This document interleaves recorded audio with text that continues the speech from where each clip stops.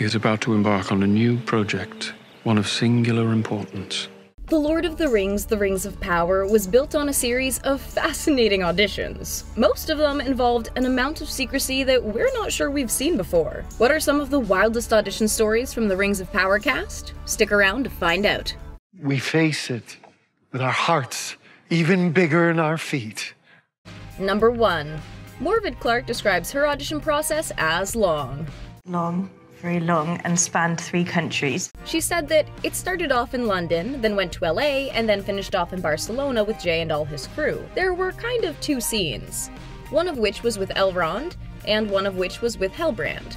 The one Elrond that I auditioned with, we didn't shoot for a long time. There was such a relief when that scene was finally shot. The audition was finally over. Yeah. Yeah. Number 2.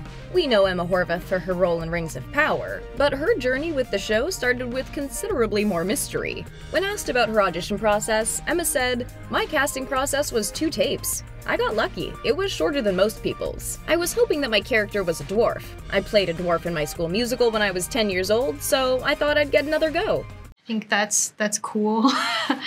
Number 3. Ismail Cruz Cordova says about his audition experience. 6-7 months, something like that. His first audition was in New York, then he ended up having a couple of auditions in LA, and then he wound up in South Africa for another project he was doing, but unfortunately, that's when he got his first rejection. And I was very ferocious about it. I said, nope, we're gonna keep fighting for this thing. The showrunners had to send an email that didn't really go his way. Like, listen, you're wonderful, but like it's not going your direction.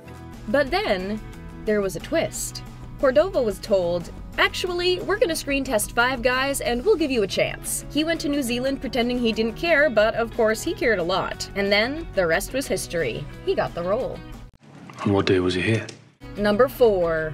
When asked about his audition experience, Charles explains, "Mine was very straightforward. I submitted a tape, and that was it." It was quite a quick turnaround. I hear others were less quick.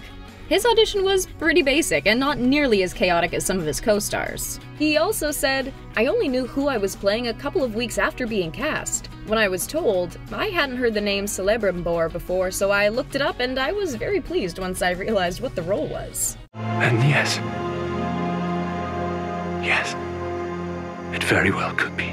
Number 5. Benjamin Walker brings us the role of Gil-galad in Rings of Power. When asked about his audition experience, he said, "I sent a tape, and then months went by. I completely forgot about the job."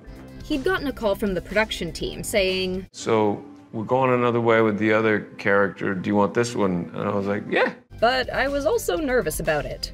Yeah, no kidding. When all other senses sleep, the eye of hope is first to awaken. Number 6. Sara Zwangobani's role brought a very quick change to her life when she was suddenly asked to move to a different continent. Here's the story. I did a self-tape. I did one self-tape for the role. Casting a big show like this takes time, so the actor went along with their life. But then they got a phone call on a Thursday asking for them to fly to New Zealand for the Sunday to start the job. So I was like, oh, okay. When they got the first 2 episodes, they didn't actually see the name of the character that they'd auditioned for, which led them to assume, oh, okay, I'm not in the show yet. And then someone said, no, this is your character. Number 7. Another long one. Surprise, surprise. When asked what her audition experience was like, Nazanin Boniardi described it as months long. I think my first one was April 2019.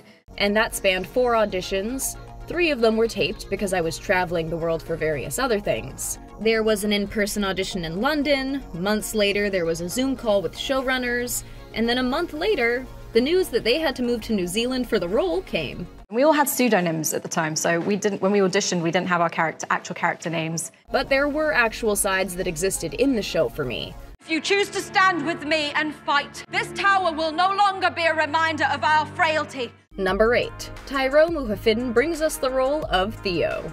When asked about the unusual story around his audition, here's what he had to say. It was long, and funnily enough, my older brother Tobias actually got the audition for the role before I did. So a week beforehand, they had sent the audition being like, yeah, we want to look at Tobias for this role, and he put down a self-tape. And then they came back a week later being like, actually, let's try Tyro because he's younger. They did an audition tape, heard silence for months, and then all of a sudden found out they'd been shortlisted. That was exciting in itself. Once things started moving fast, they did not stop, even after months of moving so slow. I found myself in New Zealand doing a screen test. Number 9. Dylan Smith was already undergoing a huge life change when he got the call for the role. Here's what he had to say about the process. I went from being a dad to getting cast as a dad. And suddenly being very, very busy. I just did one audition, and then I think 2.5 months later, got the call that I'd gotten the part. They actually moved their whole family down to New Zealand, and they wound up staying there because of the experience of the show. I didn't know who I was playing, but I suspected it was a dad. Normally I either get cast as homeless or demonic villain. So I was very excited to just play a loving dad. It's working. Number 10. Another unusual story coming your way. Sophia explained, I auditioned for this role 2 days away from giving birth. And there were many a midwife on speed dial saying, please don't go into London. She wound up in London doing her audition, and J.A. Biota literally had to haul her out of her camera test chair. And they were so grateful for me to be there. Number 11. The mystery never stops. Rings of Power actor Charlie Vickers not only had an unusual audition process, but when he showed up, it took him several episodes worth of story to figure out who he was playing. And some of his castmates didn't know either.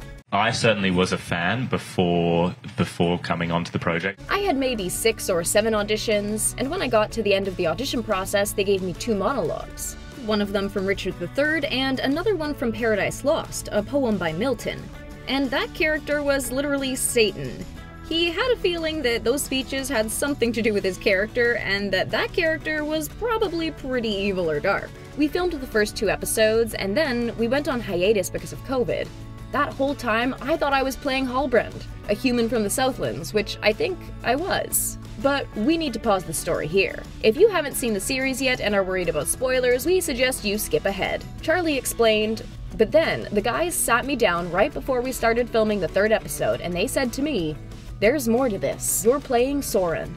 It was a really thorough preparation period. Number 12.